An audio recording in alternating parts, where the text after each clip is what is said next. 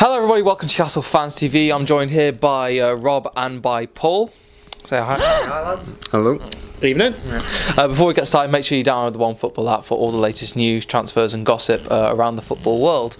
Right, so we're going to be talking about VAR in this video.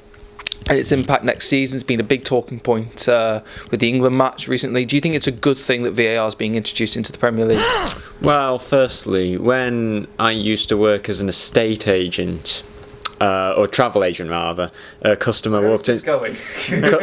Customer walked into the shop, said he wanted to go somewhere hot and secluded, so I locked him in the photocopier room. But yeah, how will VAR affect the Premier League? I think. Paul, can you talk instead? It takes me time to recuperate after Rob's puns. We need it. In fact, we need that should be the new T-shirt range. Rob's puns, shouldn't it? Imagine then Bob's beans. Back to me. Okay, so how will VAR affect the Premier League? I think it's definitely been needed. It was needed in this season just gone. You look at the shocking decisions that have gone by. I mean, by shocking decisions, I mean they've been a regular occurrence this season. It's sort of thing at such a high level, you'd only expect to have, you know, just a small handful per year. But this season we've seen one nearly every week. That's not good enough for this level. They did a piece that I was looking at before, and they worked out how many extra points we would have got if some of the even just crazy decisions had gone our way, and it was something like 10 points extra. Now you think about that in a league campaign and the money per place, and that can be absolutely huge. You know, for some clubs, I mean, think of Cardiff, they're one that have been really hard done by. You could argue that really the bad decisions have cost them a Premier League place, and I think it puts the onus as well on the players not to cheat. And it's the wrap it up as gamesmanship, but it's cheating. Let's just be honest about it. Definitely. And the players have got to get it into their minds that they need to stop the histrionics, they need to stop the diving, the cheating, they're trying to simulate stuff, because that needs to be cut out. And I think at first, I think there's going to be quite a lot of calls going on, but I think the players will cotton on.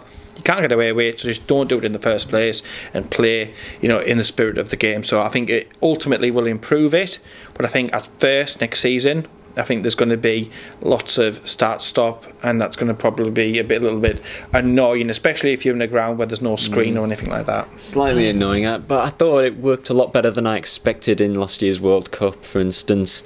And it is going to be stop-start, but at the end of the day, you want the right decision, don't you? It builds the drama up as well, though. You know, when they're going over and everything, and it's like, when you're in the stadium and you've not got that information to hand, I think they need to work on that. But when you're watching it at home as a spectacle, I do think it adds a certain extra dimension to it. It builds the drama up. And again, rather than getting away from talking points and you think, oh, there won't be that to talk about when I see my mates or whatever, it actually adds a whole new layer, and it's still subjective and stuff, so it still causes a debate. But if it's going to knuckle down on some of these crazy decisions that some of the so-called bigger teams get, then I'm all for it. And it might even protect the referees, because you see so many referees nowadays getting bullied, especially at, you know, grassroots level. Well, you're not going to have VAR at grassroots level, but you know, you see, you know, lots of assaults that are going on for referees, and I think, well, hopefully this VAR being brought in, it'll give the referees more protection. It also gives the likes of Mike Dean, and I think of him straight away, it takes away an excuse, doesn't it? It stops him trying to be the centre of decision on the decisions. He knows that if he makes an absolutely ludicrous decision like he does week in, week out, that the VAR referee will just flag it up as needing to be looked at. It kind of kills the excuse, you know, the manager will say, you know, referee didn't get this, referee didn't get that. If it's conclusive, then they can't say anything, can they? Yeah, and it's going to stop all of that. No doubt the likes of Mike Dean, who would love to be centre of attention, they'll take the time walking over to the monitor and soak that side of it up. But it should stop some of the absolutely ridiculous and stupid decisions that some of these refs are making, and it should stop some of the stupid and ridiculous stuff that some of the players are doing and getting away with, and this gamesmanship needs to stop. And I mean, I think even like some of the games last season, like the Man United one, where we could have benefited from penalties and stuff, that sort of thing where it's clear and obvious obvious. It's going to help the so-called lesser teams out and hopefully equal up the league a bit. I think bottom line is there's been too many appalling decisions. Oh Jesus! Point alert! Keep your hair on, Paul. Oh dear.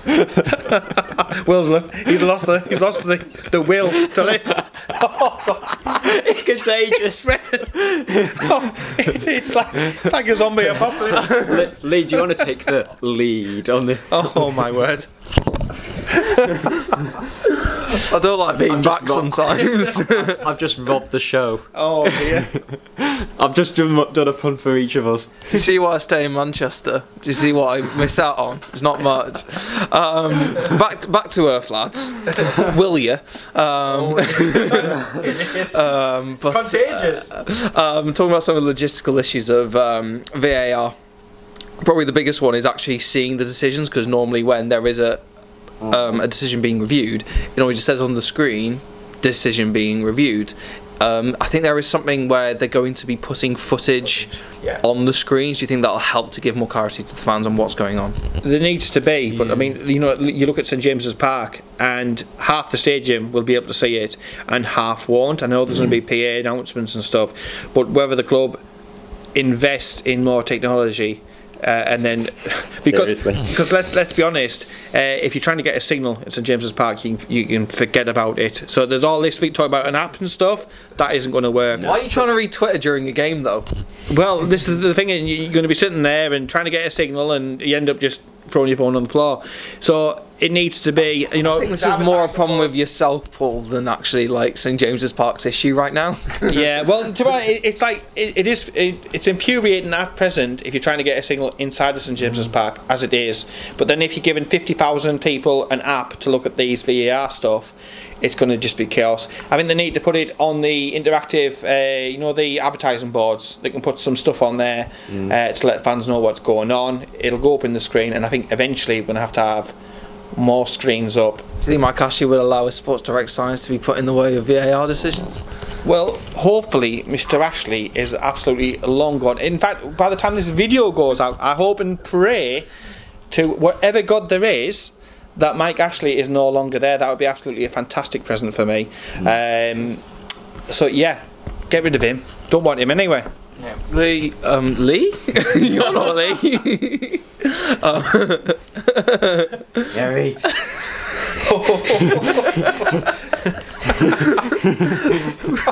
Don't make us do this video again. Oh dear me. Oh my god. Right, Rob. Again, talking more about the logistical issues. Like, do you think that we need to arrive at some conclusion to help half the stadium actually see what decisions are going on? Because there's that one screen which is only visible to half the stadium. Difficult to say for St James's Park. It works in cricket, in international cricket, when everyone has, you know, cricket grounds are so open that everyone has a good view of whatever screen that there is there. Everybody's asleep though when they're watching that, aren't they? Any sport that takes 5 days to play and you still don't know who bloody won it at the end of it, I'd stop that straight away. I'm not having that. Like St James's Park, it's very closed, isn't it? And like Paul says, half will, half won't. Yeah, half will, half won't. Difficult to say. I hope there will be some sort of arrangement where all fans will be satisfied. I don't know off the top of my head. No, and Ashley will probably get Lee Chanley to go out in a skimpy outfit with one of them boards and go out the boxer. VAR decision in progress. Because at least if he's some sort of use to the club there, use these £300,000 a year budget for that. So, you know, instead of like, you know, somebody else coming out, Justin Lockwood or somebody, it's just Lee Chanley coming out and just saying VAR, and he can walk to the halfway, show everybody the sign, it's VAR, walk back. We've saved ourselves a few quid. Don't know how I think of it. Let us know what you think in the comments below. Let us know your inventive suggestions to get all the stadium to know what's going on in a football match. Let us know what you think of Rob's puns. This has been the best VAR debate ever. This has been the best VAR debate. You won't get this on Sky Sports, I'll tell you that. Let us know what you think in the comments down below. Like and subscribe. See you later. Bye bye.